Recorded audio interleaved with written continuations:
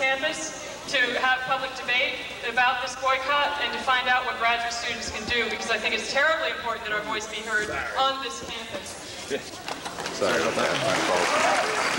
My name is Renee Heberle. I'm the co-spokesperson for the Graduate Employee Organization District 65 of the UAW. I'm also a graduate assistant in the Department of Political Science. I would like to give the floor to Mark Kennan, who has been working with the Graduate Student Senate and doing a great deal of research on the budget cuts. He's going to give you some information, and we're going to, let me outline the process of the meeting before I give him the podium. We're going to let you ask him some questions and answer them, hopefully keeping them to a minimum. There are fact sheets going around. There's an enormous amount of information going around. So we don't want to spend a whole lot of time going over and over information, but we do want to make clear what's going on to you all. The next thing that we're going to have is a statement from Sarah Lennox, who's going to be representing the Massachusetts Society of Professionals. Sorry, Massachusetts Society of Professors. She will be reading a statement from the Executive Board Committee. The following will be, we have here in our midst Provost O'Brien, and he has a statement that I will first read from the administration, and then the Provost has agreed to take your questions, again for a limited period for about 5–10 minutes. Following that will be, if everyone could take a look at, what color is that piece of paper? The yellow piece of paper with our proposal and the demands on it, and our proposal for action. We will ask people to consider those demands, and we will be opening the floor for debate about the following action, and that is that GEO call and endorse a work stoppage on Thursday and Friday on this campus for the following purposes and organizing purposes that are outlined at the bottom of that sheet. So please make sure that you've read that you have your thoughts together, because we'd like to keep the debate short, concise, to the point, public, exciting, and have our vote and get organized. Okay? I would like to now give the floor to Mark Kennan, who will tell you something about what's going on and how this is affecting us.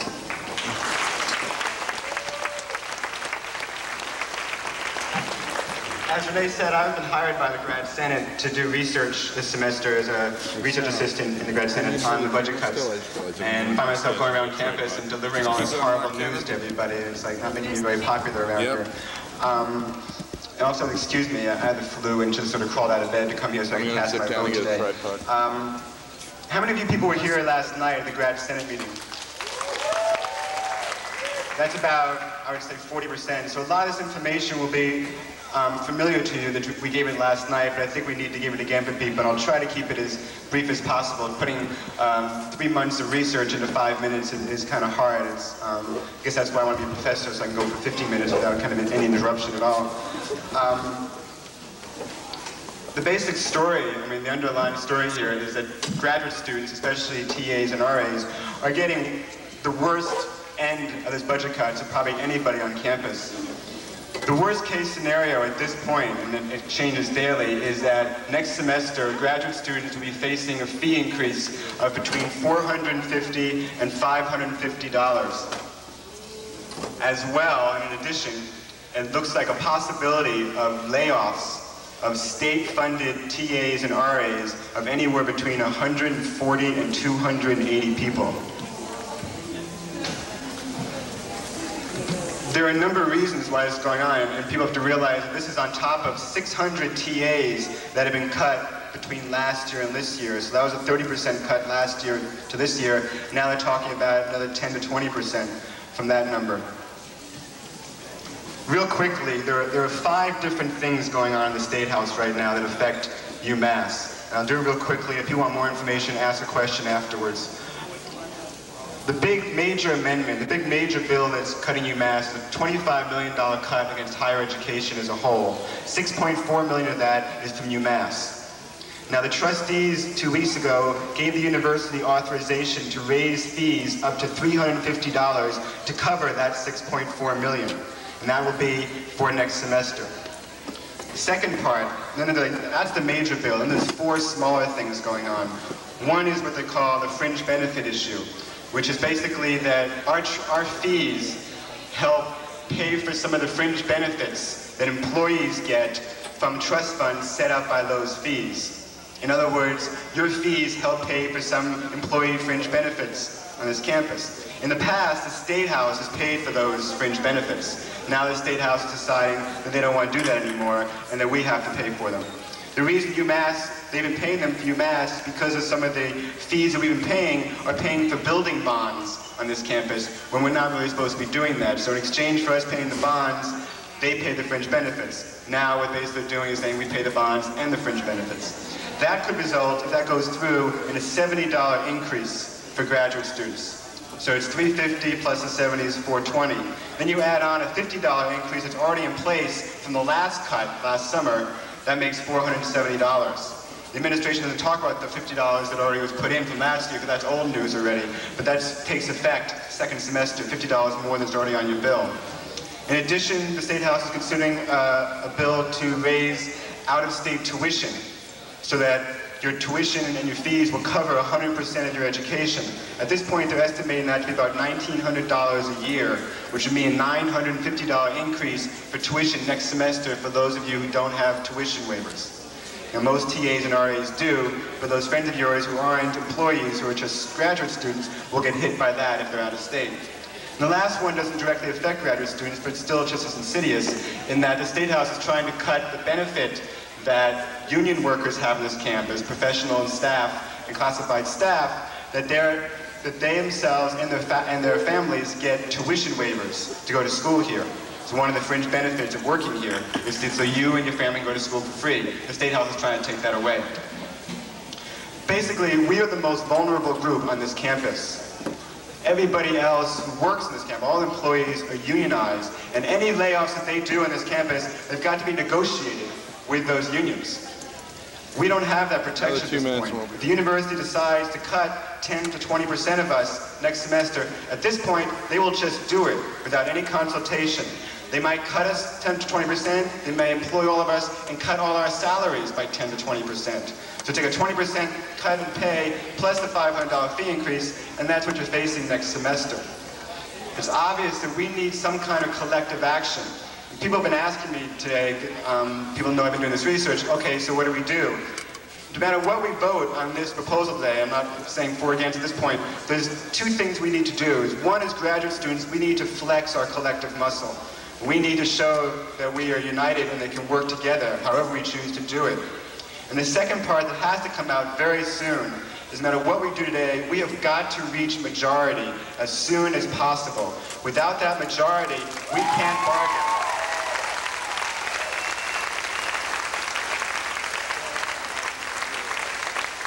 The State House and the university administration must know that when you're trying to cut graduate students like you are, you've hit a rock. And that's as far as they're going and no further.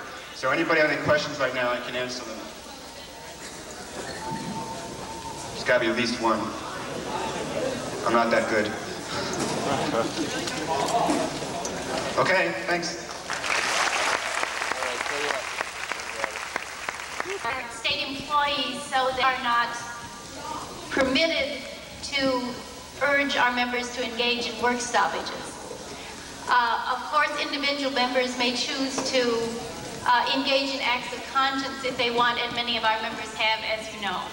Many of our members support the student strike and are wearing white armbands and are very encouraged by the outpouring of energy and support and enthusiasm for fighting for the rights of public education in the Commonwealth. The Executive Committee of the Massachusetts Society of Professors has written a statement expressing our support for students' efforts to try to increase funding for public education. That when we wrote that was originally directed at the undergraduates. We decided this morning that this also was an appropriate statement for our support of graduate students' efforts to work to encourage the legislature to fund our university. This was originally written by the Executive Committee. It was endorsed this morning by the Executive Board, which is the governing board of the union. I'd like to read that to you. It says, "Dear colleagues, the Executive Committee of the Massachusetts Society of Professors shares our students' outrage at the repeated cuts in the university budget and oppose any further fee hikes, staff reductions, or budget cuts. The MSP recognizes that the proposed student strike is undertaken because of students' concern for the future of the university. In ordinary times, we cannot condone missing classes or assignments, but these are not ordinary times. The future of public higher education in Massachusetts is at stake. We admire students' willingness to make sacrifices for a cause which benefits not only them, not only the faculty and staff, but all residents of the Commonwealth. We therefore request that faculty not penalize students who are participating in the strike. Absences should be excused, assignments and tests postponed. We also urge faculty to match the commitment and energy demonstrated by our students and to engage in activities which can help promote the continuation of quality public higher education in Massachusetts. Such activities will vary from individual to individual, but might include devoting class sessions to lectures and activities connected with the strike and its concerns, participation in teach-in and forums, holding classes at alternative sites, honoring picket lines, contacting alumni and parents, and joining students in lobbying legislators through phone banks, postcards, or personal visits to the State House. Let's support our students. Sincerely, John W. Cole, President. Yeah.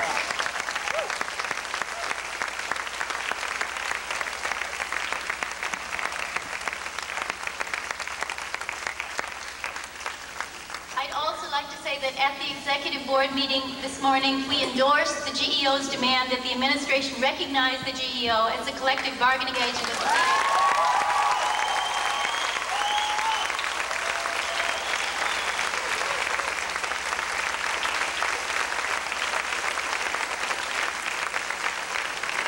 If anyone has any questions about the position of the MSP, or to the degree that I can answer them about the position of the faculty, I'm happy to address them. Is that letter going to be sent to the faculty? That letter has been hand-carried to the faculty last week by the undergraduates who are on strike. I think every faculty member has this. David? Yeah. How are the faculty responding to Duffy's letter today? How are the faculty responding to Duffy's letter today? The union didn't take a position on Duffy's letter or on the provost's letter. So I think the position on that is no position.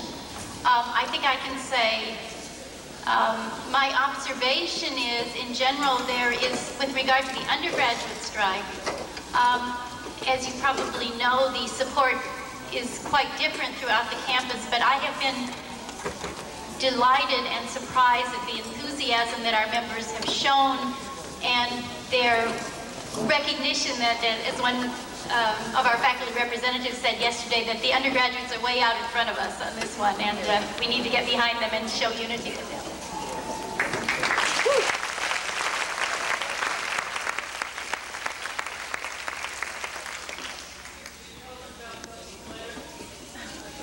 He wants to know what was in Duffy's letter. Should I? I've got a copy of it. Why don't we let the provost speak to what was in Duffy's letter? I think that'll come clear through the process of that statement, what that position is. What's your position on continuing the strike next week? What's the position continuing the strike next week? The MSP does not have an official position. The MSP, I think, doesn't really have an official position beyond this position, which is, but my own position, if you'd like to hear that, is that it is time to declare victory and move on to, we've had step 1 and step 2. And I think this has been marvelously successful, and it's time to move on to further steps as we march towards victory. That's my opinion. Any other questions, Sarah?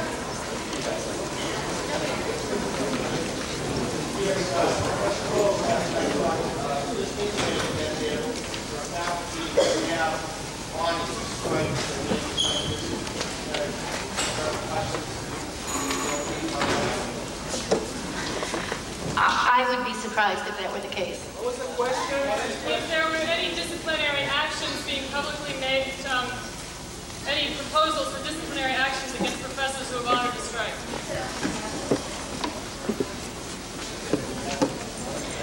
I know of none, and it would surprise me. You know that many faculty are making all sorts of alternative arrangements in order to honor the strike. Of course, if no one comes to their class, they can't teach. Many faculty, however, are honoring the strike by moving their class to alternative sites, making alternative arrangements. We know of no faculty engaged in work stoppages which are illegal.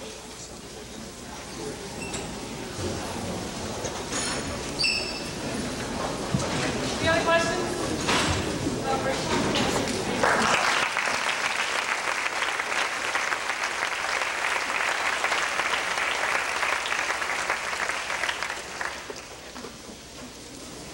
I'd like to clarify here that the state, remember in 1979 how the state said that we're not really state employees, but we're sort of half and half? Well, that happens to be working in our favor right now because we can strike and it will not be, we can have a work stoppage and it will not be illegal in the United States.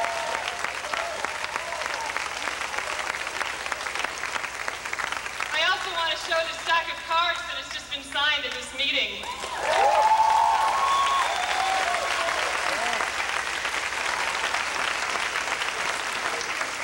There's more coming. Dan Mahan is an organizer with the undergraduate union. He's a member of the coordinating committee, and he's going to give a statement from the undergraduates regarding the proposed work stoppage.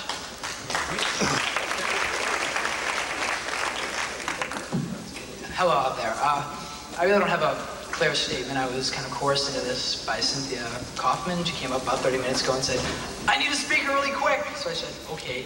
So I just kind of ramble on maybe. Okay, if we have this meeting next year, at this time, and the budget cuts go through, there are going to be 20% less of you out there attending this meeting. We as undergraduates are concerned about that. A week ago at this time, well, a week ago tonight, we were all sitting in the SGA office wondering whether or not the student government would endorse us. And they did by a vote of 66 to 11. And what that did is that said to mainstream students, this is going to work. Your representatives are for this. We're going to strike. Last night, graduate GSS voted to strike. Now you have the chance to vote to strike and shut this university down. To tell Beacon Hill that we have had enough budget cuts. We want our education. You want your education. You want your jobs. We have to tell Beacon Hill this. And I understand you're voting for a 2-day work stoppage? 2-day work stoppage, okay. The undergraduates we're like not just picketing, we've got a lot of organization going on. We need your help. There are coordinating committee meetings every day at 4 o'clock. We encourage you to go give your ideas. We have voter registration going on right now. 1,700 people have registered to vote since it started.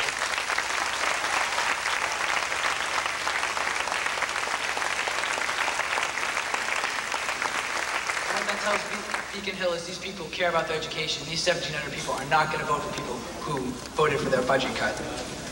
We're doing community outreach. If you go out in Amherst Center, you see little strike posters up. I think it's on Route 91. You're coming in, it says UMass on strike. We've been doing dorm education, which means students go door to door. We say, are you for the strike? The majority of the people are for the strike, but they are waiting for you too to say, they're worried about their classes. They're saying, you know, I'm on academic probation. I'm worried about failing my classes. What if my TA says, sorry, tough? That's why you have to endorse the strike, because if you endorse the strike, we shut this university down, like I said before.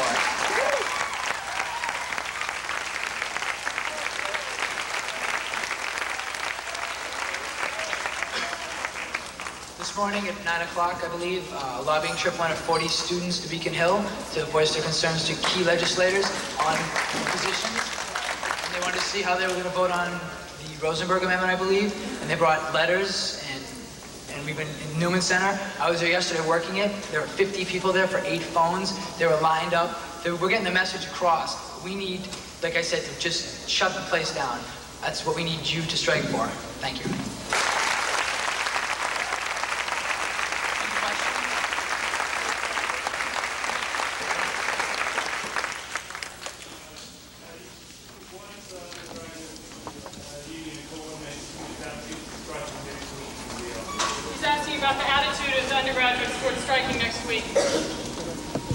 We're going to try to go, well, actually, tomorrow night, the undergraduates are having a meeting at 5 o'clock, and the general sentiment of the meeting is going to decide whether or not we continue the strike. But myself personally, and a lot of people in the coordinating committee, we're going to strike until we have to. Now, we realize that you're in a different bind than we are, but that's our position. We realize you're in a different bind. Any other questions? Thank you.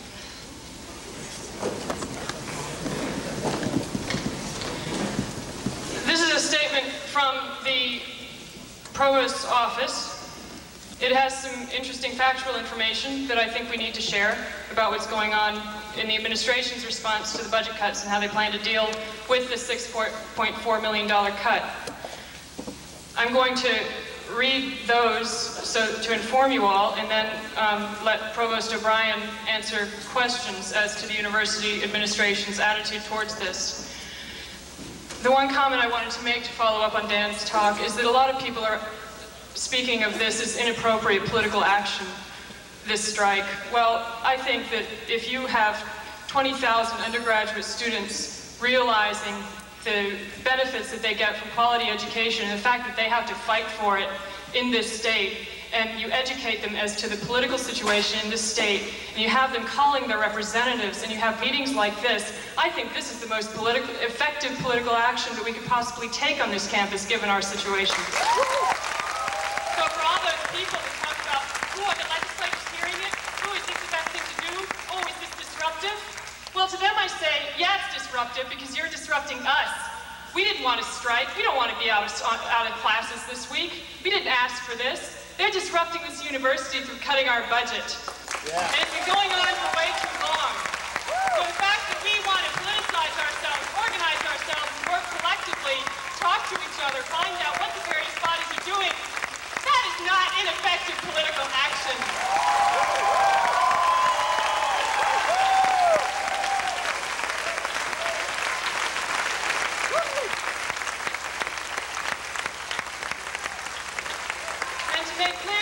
We will continue this mobilization next week. GEO is not talking about stopping this political activity after Friday, if we vote for a work stoppage after we go back to work next Monday. We'll continue the political activity, the lobbying and the phone calling and the mobilization. Now for the statement from the provost. The current frustrations among graduate assistants have naturally led to today's discussions about taking some form of work action. I am here today because I would like to add my voice to a discussion which I hope will be free, full, and open. Let me begin my comments by discussing the future. First, there are some facts which are important for you to take into account before your vote. And let me make clear that this has to do with the proposed fee hikes that Mark Kennan was referring to, and how it is that those fee hikes are going to be used, where the funds are going. The prospect of cuts in either the number of graduate assistants or the level of their stipends was diminished earlier this week when the campus administration moved all graduate assistants off the state 03 budget. The threatened 10%, what has now been voted to a 20% cut in 03 spending by all state agencies, cannot affect graduate assistants on this campus. Second, concerning the possible curriculum fee of $350, which the trustees voted last week, that fee will create a substantial pool for financial aid, and all graduate students will be eligible to apply for that aid. Those who receive the aid will be provided with a waiver they can submit with their bill next semester. Graduate students who are U.S. citizens should apply to the Financial Aid Office promptly to ensure that their financial statements are accurate and up to date. Foreign graduate students should apply to the International Programs Office where their visa information and financial statements are currently available. So we are going to have a fee hike for graduate students, which we may or may not get reimbursed for, in order to pay our own salaries. Concerning the president and what you plan to do this week, first, I do not believe that boycotting classes is an effective political strategy for gaining support from the legislature. While it may make front-page news for a few days, the interpretation readers make of that news is often unsympathetic. Nor do I believe that boycotting classes is necessary in order to perform well-focused, highly targeted political action. It is possible both to study and to lobby for one's political interests. Second, I would urge you all to vote against teaching strike. It's not a strike, it's a work stoppage. I do want to make that clear. It's something different from a labor strike. I'm sorry, I'll continue reading the statement straight. I say to you what I wrote on Monday to all the faculty. Students may follow their conscience, but faculty are not free to abstain from their responsibilities. To boycott classes in which you are students leads only to your own loss, and you can determine whether that loss is worth whatever political gain you think it earns. But to forego your teaching responsibilities leads to your students' loss, and I would question whether you have the right to inflict losses on your students for political reasons. I believe that teaching assistants on our campus have an obligation to instruct their classes as agreed when they sign their contracts for this semester. But these legal obligations concern me less today than the professional and moral obligations involved here. What about their professional? Provost O'Brien, would you like to add to that or make more comments? And or if people have questions for the provost, then please raise them. Let him have it. Mike? I'll repeat them from the mic just to make sure everybody can hear. Why do you think moving us out of the O3 line item is a solution? That's not even a Band-Aid. Why does he think that moving us out of the O3 line item is a solution?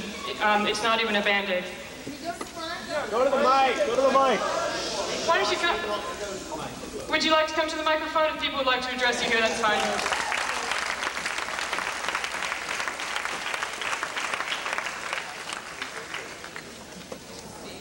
I've been instructed not to make a speech, and I won't. But I do want to say we're on the same side in this thing. Our attacks are upon Boston and those impossible cuts there, which are ruining your education and those of the undergraduates. And the question is how we get our best objective. Now let me respond to that question. We did not take the TA stipends off state in order to get around that particular cut that was threatened. We took it out because we were told last week we had to reduce our state budget by $6.4 million, and they asked, and where would you like to take the reduction? And so we were forced to take it in the only places that we were able to supplement it with fee money, and those are the TA monies. The unexpected consequence is that, in fact, if the House does pursue this proposal to reduce the O3, just by coincidence, it won't hurt us. In the long haul, however, obviously that's a very bad strategy. We would like in the years ahead to get back to a sensibly managed campus where the state provides the money it ought to do, and we can roll back those fees. At that point, people would go back on O3. But in the short run, it was not designed as a stratagem. It was just the only way we could handle the rollback of the state budget. Are the fees that we're paying?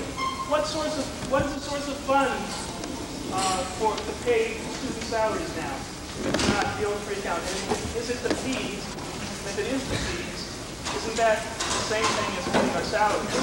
We pay increased fees so that we can maintain our salaries at the same level. It seems like we're losing the way. The plain fact is you're mostly being paid from the fees of the undergraduates because those numbers are very large. You are indeed contributing to that by your own, or will be by that $350 fee if that sort of what goes through, which we hope it won't do. But it's mostly undergraduate fees that are paying that. That's right. We're being paid by fees now? You're being paid right now in part, and next year, if all these things go through, almost totally by undergraduate curriculum fees, yes. Wow. It stinks, I know. There's somebody, did you still ask a question in front of you? Okay. Jonathan, and then you. In your statement, you said that this activity which has been going on this week is quite inappropriate, etc., it's wrong. No, excuse me. I'm talking about the proposed TA strike, okay, not the activities. I mentioned Either way, why is it? Well, this has been going on for almost 2 years now.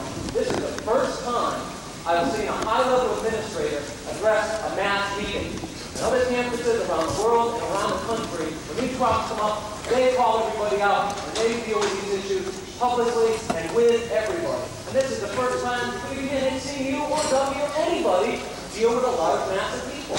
I think that this is... Yeah!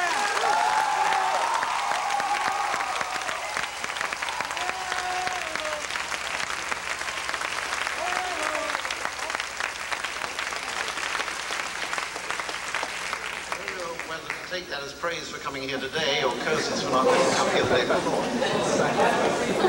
As I see fit.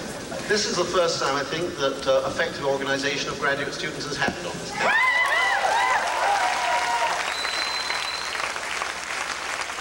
But let me correct the facts.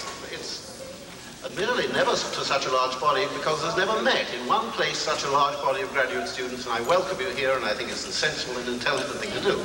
But I will remind you that in the spring, when there were meetings outside about the proposal to form a graduate student union, that Duffy and I both addressed that group and encouraged and said, go, go. It's the only way in this state you'll ever get any action.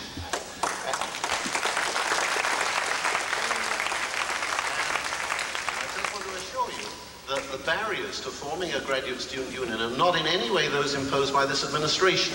We believe that you would do better as an organized union to bargain with the state, which simply doesn't recognize anybody except unionized people.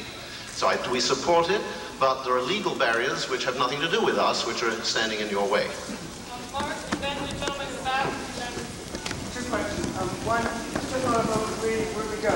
I beg your pardon? Just like I O3 now, where are we now?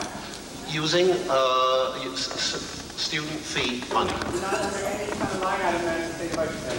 Not in the line, correct. Okay. Second question I have is, your support with the union drive, it sounds unequivocal, but I just need it clear to me. Is this saying that when we reach majority, we have a vote on this campus, that you will recognize and bargain with us? I will, if the law allows it, yes, Mark. I would encourage it. I think you should go ahead. The basic problem is, you know, that the National Labor Relations Board has ruled that TAs, for some absurd reason, aren't eligible. As soon as they turn that over, I'll be with you. How much of a cut in salary have the deans and the provosts on this campus taken so far?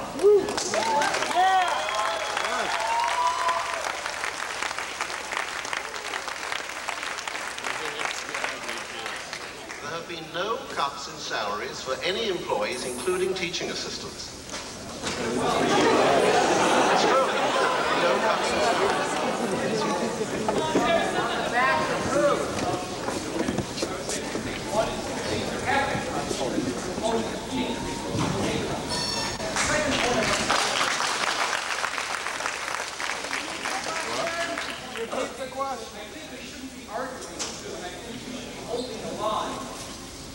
We as a university should be unified and going out there and trying to save and getting them to raise taxes in a sensible way. That's what we should be doing. Yes.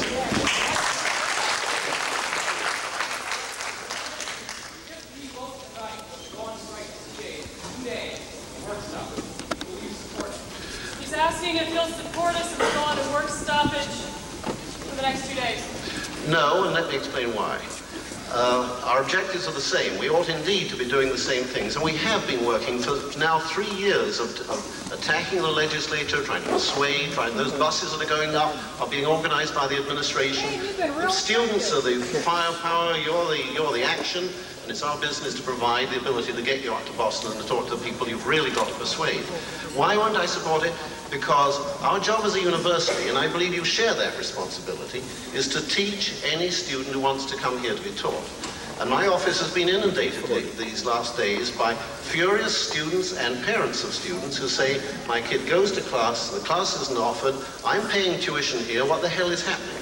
And I've got to try and put on as good an education as those kids deserve. That's the reason why I wouldn't agree with you. Educate the parents. Cut this short because we really do need to get to our agenda point. So could I get maybe a little more questions to the provost, not statements or speeches, because we'll get those later on. Believe me, we'll have an opportunity to express ourselves, but 4 more, okay? Yourself for my t-shirt, Jane. Can you get this microphone? As Chancellor Duffy accepted the invitation to go to Delaware, and when did he leave? We'd love to have a bon voyage party. No such offer has been made. Sorry, James. I just wanted to ask at some point in this meeting for a GEO person to give the other argument why the university can recognize us as a bargaining agent, whether or not the Massachusetts Labor Relations Board does its little thing.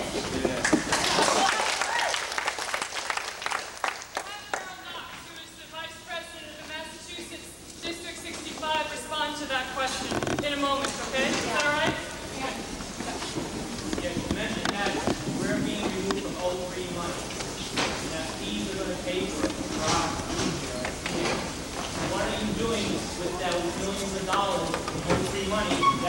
paid our salaries. The exact amount is $6.4 million. It is the exact amount of the cut which the state has already imposed upon us and removed from our budget at this minute. $6.4 million worth. The question is, why are you only removing it from TA funds? Why can't you let us have that 6.4 and add some to the appropriate Now, funds? frankly, it doesn't make a whale of a lot of difference. One can move those subsidiaries around somewhat. It is a matter of convenience at this time that one can do it. It happens to pick up the advantage that if next week an 03 cut is imposed upon us, you won't suffer. So it's an advantage. But it's not a very big deal, I must tell you. If it was taken out of some other place, you just had to slide some money out of other accounts. If the situation at the moment is that the cut has not been formally imposed, okay? It's what the legislature is debating this moment, the House is debating.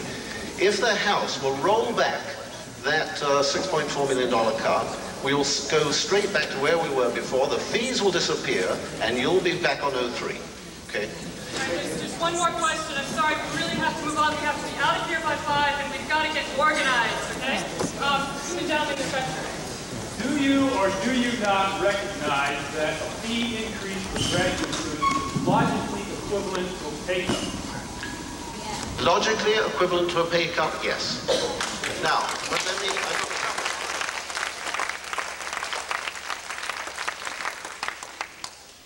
In those many cases in which TAs are supported solely and entirely by the kind of miserable stipends, which is all the state is allowing at this point, in those cases, there will be very substantial aid available.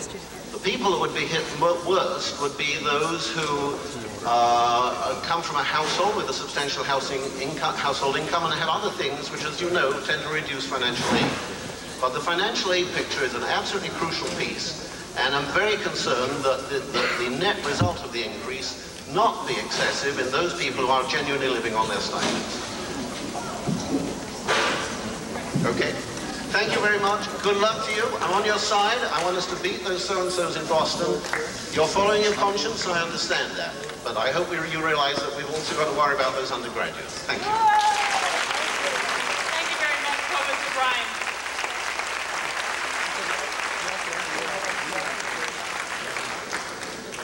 We're now going to move on to a discussion of the proposal from the Graduate Employee Organization Coordinating Committee.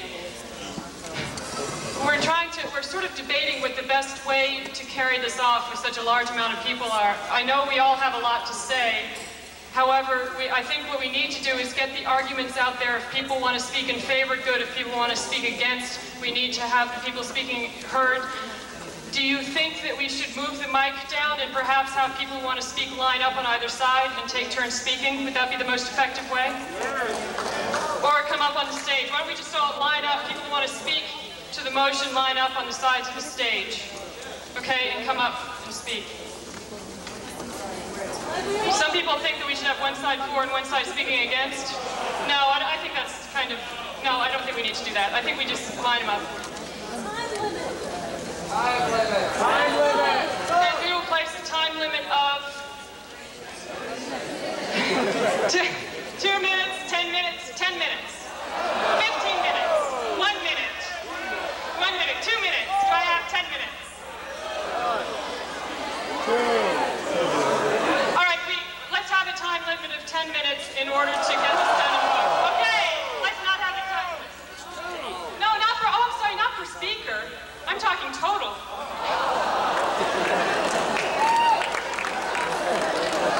All right, 2-minute time limit per speaker, and we will try to have this within 20 minutes, all right, so that we can get on with the vote, okay? Just get it going. 1 minute per speaker, okay. First of all, I'd like to get Carol Knox to speak to the issue brought up of getting recognition internally for GEO to negotiate for the administration without going to the Mass Labor Commission. The NLRB. The provost made remarks about the NLRB. I will. I'm delighted actually to hear the provost say that he believes that you'd be better off if you were organized, if you were in collective bargaining right now. I think we all agree with that, and therefore I think we'll be able to resolve this fairly quickly with the university. The facts are that in labor history, There were no labor commissions, there were no labor laws until late in the 1930s. And for 100 years or more before that, labor people organized, negotiated contracts with their employers, and they were successful in it.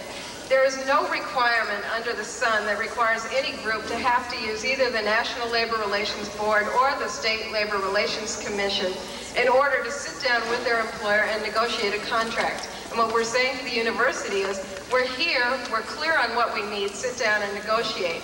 Now, you are not considered, you would not really be covered under the National Labor Relations Board because you work for a state institution, so that was, I think, just a slip of the tongue.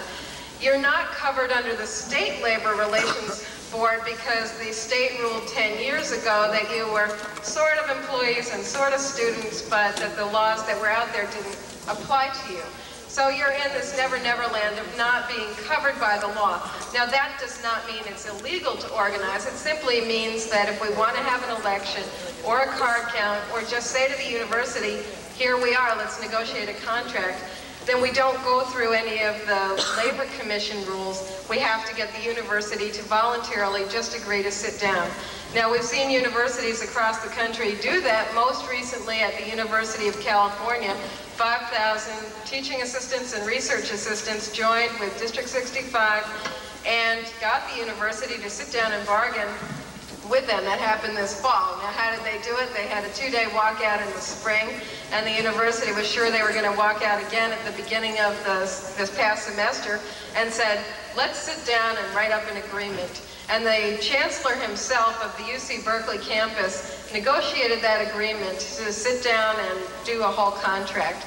So it's absolutely possible. I don't think that there's any barrier at all to it except actually reaching out and saying to the administration at this point, here we are, we're ready to go. The needs are very, very compelling because it's our jobs on the line right now. So those are the facts, and I hope that we can work with the university to get you under contract very quickly.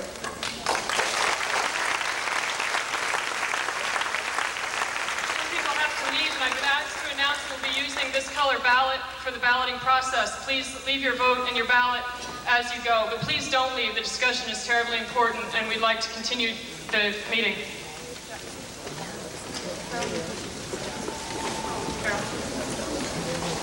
The question is this, concerning the fact that we do not yet have a requirement in terms of the GEO electoral process, that one stop ground is 3.9 for calling the work stoppage in effect of legally or technically representative.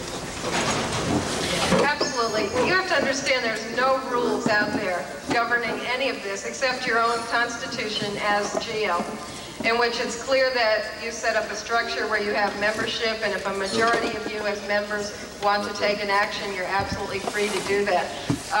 Since you're not governed by any larger body of laws, you really are in a position where you can decide how you want to do things. At this moment, we don't have a majority. I'm very hopeful that by the end of the day Friday, we will. The cards are coming in at a phenomenal rate based on this whole action that's taking place. And that's really the movement that we're about.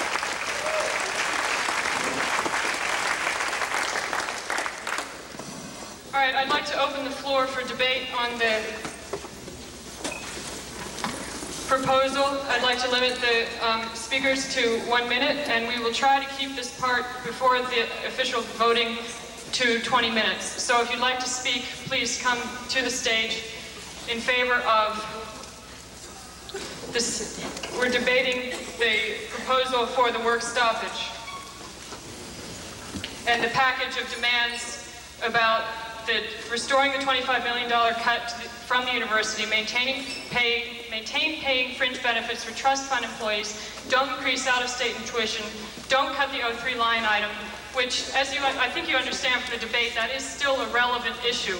We still need to talk to the legislators about how they're going to fund a public institution's graduate programs. And don't rescind the tuition waivers the faculty and staff receive. And finally, that the university agree to a card count or an independent election for the GEO to prove majority status and to bargain with us over working conditions and wages. Yeah. And we'd like to make clear that the second part of the proposal, in terms of the job action we are proposing, is not simply that we're canceling or postponing our classes, but that we're taking and getting involved in steps 1 through 4, which is why it is absolutely crucial that people stay here and organize with us, so that depending on the vote for the stoppage, we can get out there and be visible and be a force and lobby and take all the politically effective action. The other very important announcement I'd like to make is that at 12 o'clock tomorrow, there's going to be an all-union solidarity rally at 12 o'clock on the student union steps, which I encourage all GEO members and all graduate students to attend. This is an incredible show of solidarity from every person who works on this campus and every union representing it. So come to the graduates, come to the student union steps tomorrow, and be prompt. You know, some of these guys only have half-hour lunch breaks. So we need to be there and show them that we appreciate their support for the actions that we're taking. So I'd like to open the floor to debate and amendments to this proposal. Carlos, could people line up if you want to say something so we can get this process moving? Yes, my name is Carlos Pavon. I'm a TA in the history department. I'd like to argue in favor of the work stoppage for Thursday and Friday, but I am concerned first about the wording of this motion, if we can call it a motion, because I don't see any clear relationship between the demands we are making and the action we are taking. I'm not sure when it says that the specific demands of this action, which refer to a 2-day work stoppage, and we list very heavy demands that definitely are not going to take place over the weekend, and that imply struggle over this semester and probably next semester, does that mean that after the work stoppage we do not accomplish these demands, we have failed? A, does that mean that we then decide to go into a more definite strike? B, does that mean that we have to define other means of struggles? That is not clear. And I think thus that what worries me most about this proposal is that I don't see any long-term strategic discussion going on. I doubt very much that there's going to be a significant amount of people here against a 2-day work stoppage. I am not sure if people are inclined to do this because there is an undergraduate strike going on. If that is our first reason to do a work stoppage, we must stop and consider that already different sectors of the undergraduate people on strike, faculty members, are considering the idea that it best be called a victory, that strike, and we get on with other means of struggle. So then, if we are stopping because we have specific demands that we are making, I think we should rephrase this motion, and that this work stoppage be part of an ongoing process of struggle and one means among others. So come Monday, we are not left in the air as to where we stand after 48 hours of work stoppage, and I hope that that work stoppage would get us these demands. I seriously doubt that after a 2-day work stoppage, even if every TA in this university stopped, even if every faculty member stopped, we will get these demands. So I think we have to readdress the wording. So as, I'm sorry? I wouldn't know the exact wording. I would be something like, and a rough estimate, that Thursday and Friday be 2 days of action as one means, help me here, as one means to achieve these broad goals of stopping the budget cuts, blah, blah, blah, whatever. I think it's not rhetorical. I think it's an important point to make for ourselves so we know where we stand, because I want to stress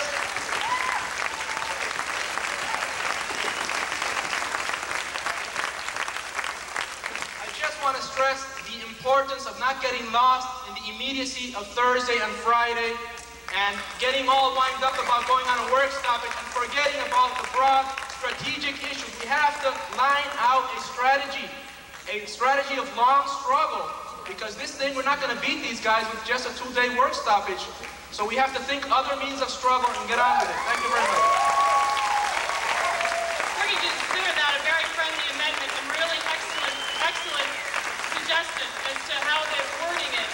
And I'd like to point out that GEO has been stressing stressing that this two-day action is a means of politicizing the community, is a means of getting to our majority, and that on December 5th, for example, we are organizing a speak out on campus to which we're going to invite legislators, members of the House Ways and Means Committee, etc. So I think that that is a very friendly amendment, and that we can rephrase it as a 2 days job action as part of our ongoing struggle as members of this community to reach these goals.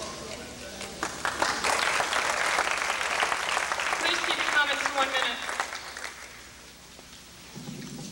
My name is Bruce Levain. I'm in the Computer Science Department. And first off, I want to say that I asked my students today, I went to class today, of course, I'm not stopping work until we vote to do so. And I asked my students what they thought.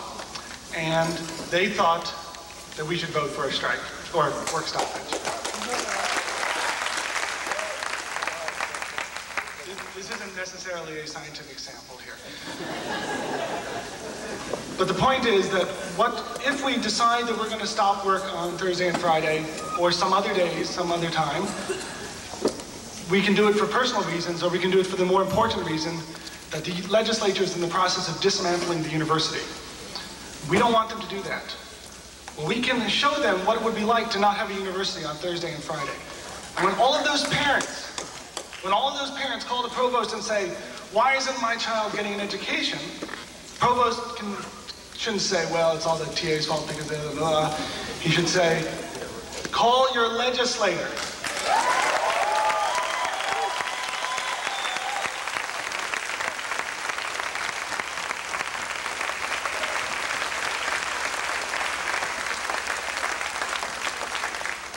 And what we should do is we should tell each of our students to have their parents call their legislators. And if we do go on a work stoppage, I think we should shut the university down. Yeah. I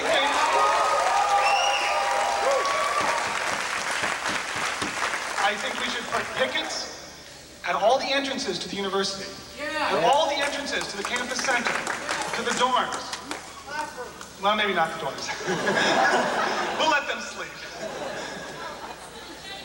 So other unions will honor those picket lines, and the university will not be able to stay in business for those 2 days.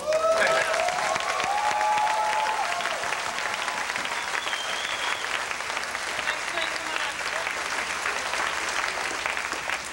Everybody, please be aware of this purple sheet. I think we can sort of read a sentiment here in terms of how this vote's going to go, and we really do need to organize to make sure that we're on the picket lines. And GEO has made suggestions in coalition with the GSS as to how we're going to do this tomorrow and Friday.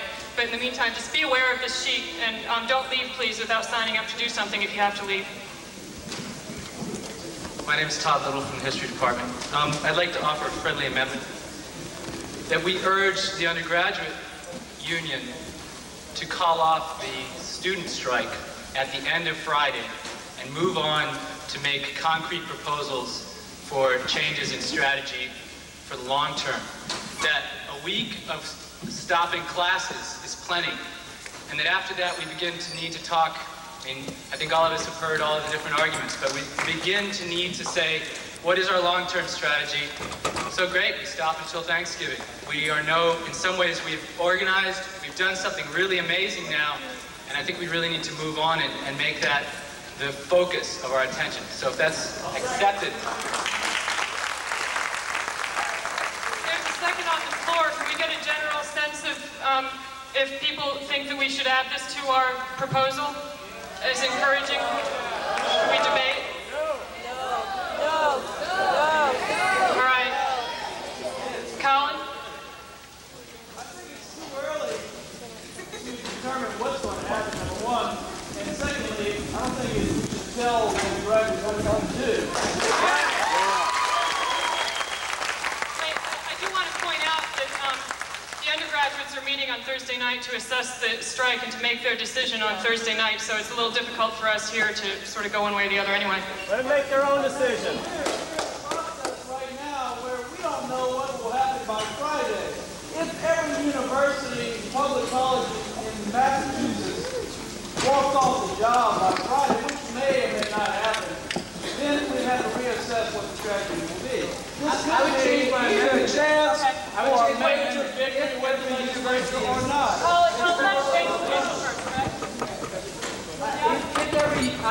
Obviously, when I say we urge the undergraduate union to consider stopping on Friday for those reasons, man, if every university is out on Friday, there's no way they're going to stop the strike, and I wouldn't expect them to. But I think we should put that forward as a suggestion. No. Suggestion. No.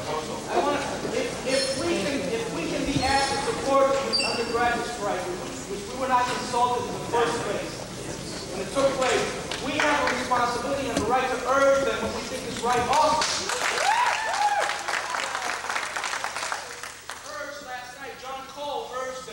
Stop ahead. Today, we can do the same thing. I don't think why there's any problem with us urging what we think is best, because we're in this too. And I think there's elements to show that the strike is losing support. And it's smart to quit ahead and go on. So I don't think there's anything wrong with us urging.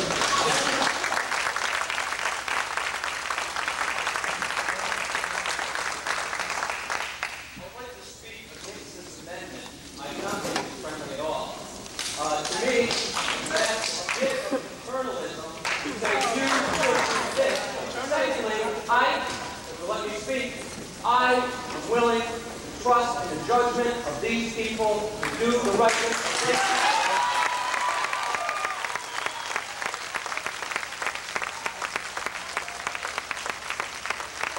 All right, I think we're going to have a vote on this amendment. We're going to have to... No, we're not voting on the whole thing. We're just voting on this amendment as to whether we should change the proposal to this. Harold, do you want to make one final comment? Can't hear you. Can't hear you.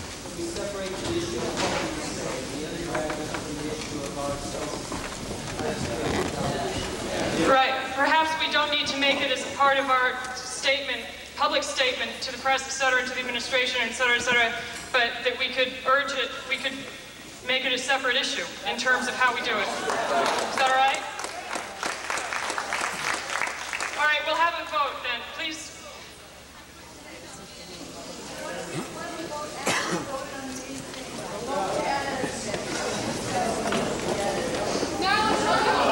No, I think we should vote on the amendment, whether to add the amendment as part of the whole package that we're voting on. Is that right? Okay. All those in favor of adding to this piece of paper, keep in mind that there is still, that this piece of paper is the public thing that we're using as our statement for this thing, and that we are going to amend it to urging the undergraduates to, as a part of this, urging the undergraduates to end the strike on Friday.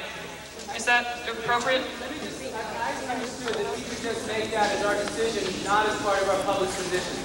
That we wouldn't necessarily have to say that publicly, that we could even say that as a sense of the body resolution. Would we like to get a sense of the body as to that resolution and just forget adding anything in print? Yeah. All right, all those in favor of the sense that we would urge the undergraduates to end by Friday, please raise their hand.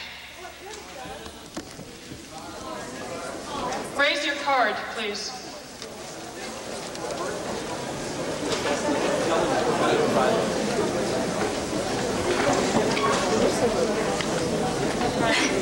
All right. All of those opposed, please. Oh, dear. All right, we're going to have to count. Could somebody... I don't know how else to do it. I'm going to make a suggestion, and it's not very formal, but from up here, the room looks almost evenly split on this. I think what we should do is simply convey that message, therefore, to the representatives, and we're going to be sitting on this coalition, and tell them that there are very mixed minds about this, but there is some sentiment, you know, half the room.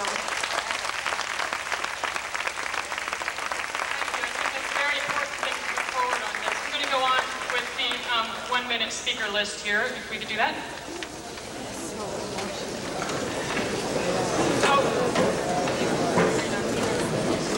Real quickly, I want to speak in favor of the amendment for one basic reason, is that as graduate students, we're in a very peculiar position here, is we have basically very little political power. Our political power in terms of being able to vote is not very great because most of us are either in Amherst or out of state at this point to register. Some of us are registered at home, but we have very few votes to make any difference in any legislative race. The other thing that legislators understand is money. And obviously the salaries that we're on, we don't have any money to donate to campaigns. That's the basis of political power and influencing the legislature. Our parents aren't really that relevant at this point in terms of affecting the legislature. We're not enough people who live around Massachusetts. Our only political power is in our work on this campus. And it's only by exercising that political power, just as a 2-day demonstration of what that power is about, is the only way we can express collective action at this point. So I'd urge us to vote in favor of the proposal. The other thing, real briefly, I want to send this message to the undergraduates who are here. I know there are a lot of them here. In fact, how many of you undergraduates part of the union are here? Okay, there are a lot of you here. I've been working with the Union of Undergraduates since its inception a couple of weeks ago, and I've been working with the people who organize it for a long, long time. I've been trying to make this message clear to them, and they haven't really received it real well. So obviously it's coming out today in this meeting, and I want to put it on record for people, for me, that there are a lot of graduate students who are very upset that we were not consulted and not brought into the process of deciding to strike. Doesn't mean that you need our approval to do it, by no means. But there was not, we've been working together, undergraduates, graduates, and unions in this campus through the Leadership Coalition for months now. And this strike affects us, because when you set up a picket line, we have got to make a choice about crossing or not. And that affects us. And we hope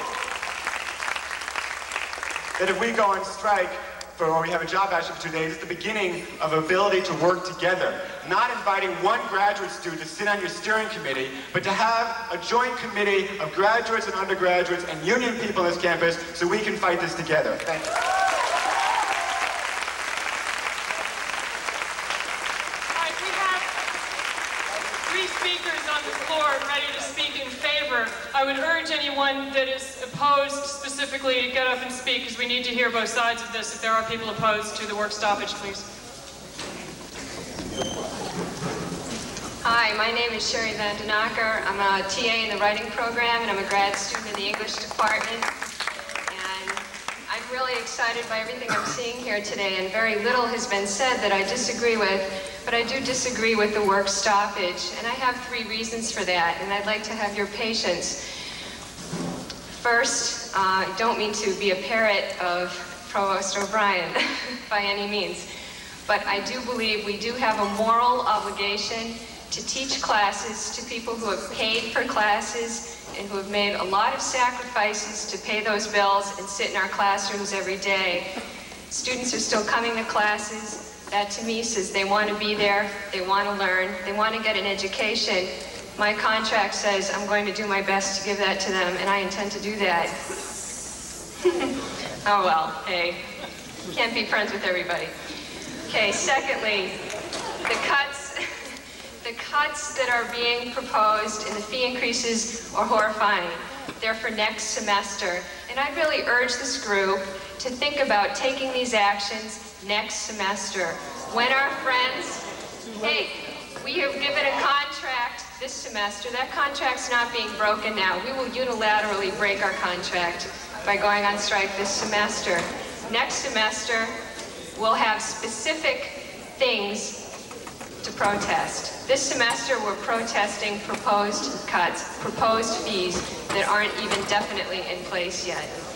And third, I do believe that the strike is losing momentum. I asked my students, 4 students only had written postcards, 3 only were registered to vote, and 3 only had done strike-related activities when they didn't come to class on Monday out of 19.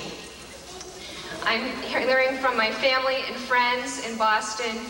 The press on this doesn't seem negative, but people's opinions of it are, and I feel like we're really hurting our cause, and I don't want to do that because we're facing enough shit right now. Thank you. All right, next, I'd really like to encourage people to keep their comments to 1 minute.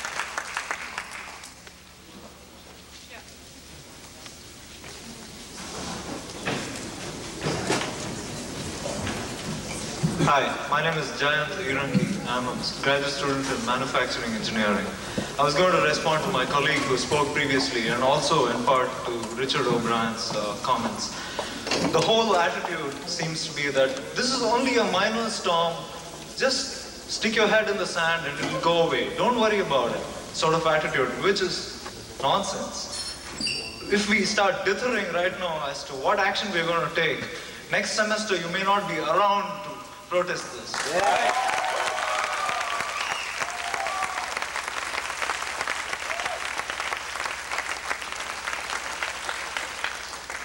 And secondly, another very good reason is that we as graduate students, they have to show that they can't keep pushing us.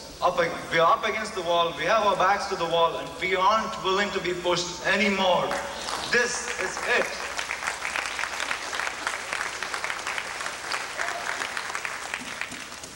Yes, and 2 days. We are stopping work for 2 days, which means for most TAs, one class missed, or one discussion section missed, or whatever. And that's not such a big deal when you're talking about the future of the university as a viable entity. You know, what we're lacking is a sense of perspective now. We are too immediate in our concerns. Provost O'Brien said that they're going to cut this $350 fee raise is some sort of a temporary measure, and once those benevolent gods out there give us back our money, we can, we'll roll those fees back. What do you mean roll those fees back? We are not naive to believe that they're going to ever decrease those fees.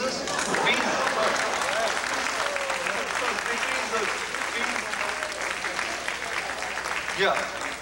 And, okay, I have also an amendment to propose. Out here on the thing, it says to accomplish these goals, we propose that TS cancel or postpone the classes. Okay, we can add an amendment. If you're really concerned that the students are going to lose their classes or whatever, we can add an amendment saying that we suggest that people, hold these classes in alternative locations, but, actually cancel or postpone their actual class. We are encouraging people to remain accessible to undergraduate students. We don't want to hurt the undergraduates. What we're asking is that you stop your work, cancel or postpone your classes. That doesn't mean you can't, meet with your undergraduates in your office or do something else as you see fit to keep up with your schedule as a TA. All right? Is that clear in terms of the proposal? Because I don't know if we should... I have one final point to make also. All these things here, the action here seems to suggest that this is all only oriented towards just these 2 days. I'd suggest that we use these 2 days to organize for future action, as people said, for things beyond Monday. And we should also involve the undergraduates in these. People in your classes, take your class out, stand under a tree and talk to them about, make them sign postcards and all that sort of stuff. Thank you. All right, we really do have to keep these comments very concise. If you are going to repeat or just simply speak again in favor of something, please pass to someone else. I do want to remind you that this proposal includes all 4 of these things. We're not just stopping work for 2 days. We're organizing and we're becoming a body to continue for the future. Hi, my name's Jim. I'm from the Mechanical Engineering Department, and I'm a grad student here. And one of the things that's upset me about what's going on is Boston going to listen to us?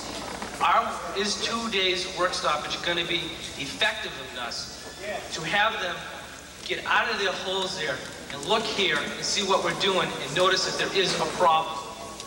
The future of the state belongs to us. We are the future. We are the ones that are going to make it because we're the ones that are teaching the classes. So, I'm also very nervous being up here too. And to bring this really short, I don't know if just 2 days of work stoppage is going to be enough. Are we going to have to do this again next semester? Are we going to have to do it again? Are we going to have to do what they did in California in order to get the union recognized? I see that as the beginning. And I see that over the next 2 days, we should use that time to organize ourselves to a point that we are effective. Thank you.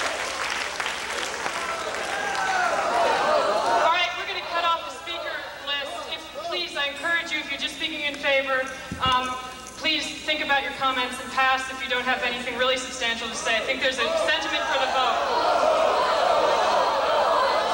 All right, we have to call to close debate then if people are calling for the vote.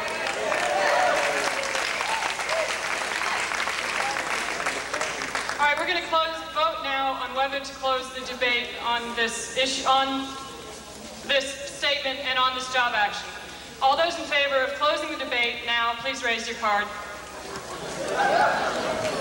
All right, the debate is now closed. We're going to call it to a vote. We ask you to fill out your ballot. The pink Combo photojournalist reporter. Heberly. Hello, we're here with Union Video Center, here with Renee Heberly. And Renee, first of all, could you tell us what the outcome of the vote was today? Yeah, the outcome was 80% of those who voted in favor of the work stoppage. All right, so this will mean Thursday and Friday there will be no discussion sections with TAs, no classes taught by TAs. That's what GEO has voted on today, that's right. Work stoppage on the part of TAs and organizing efforts on the part of all TAs and RAs and pickets. All right. Are any of the demands in your strike, do they differ from the demands of the undergraduate, the Union of Undergraduates? Basically, our demands are the same. The only one that we have added is that the university negotiate with us when we reach a majority. But restore the $25 million cut, maintain paying fringe benefits for the trust funds, don't increase state tuition, do not cut the O3 line item for TAs, and do not rescind the tuition waivers that faculty and staff currently receive, as well as this final one that the MSP Executive Board Committee endorsed this morning, and that is agree to a card count or an independent election for GEO to prove majority status and to bargain with us over working conditions and wages once we reach a majority. And those are the demands we're putting out there. And once this work stoppage is done, successful, we send our message, we will continue to lobby and continue to send the message and continue to organize to fight for quality education. All right, I guess the big question on everyone's mind is, do you think this will be successful? Will it make a difference? I think it will make a difference. I think that the undergraduates have been looking for the graduate students to make a statement in favor of the strike. A lot of the undergraduates are a little bit uneasy about supporting the strike or boycotting classes, given that their graduate TAs might not be. I think this will send a message to the entire campus that everyone needs to join in solidarity to make this a very successful week-long strike on the part of the university. All right. Thank you, and welcome aboard.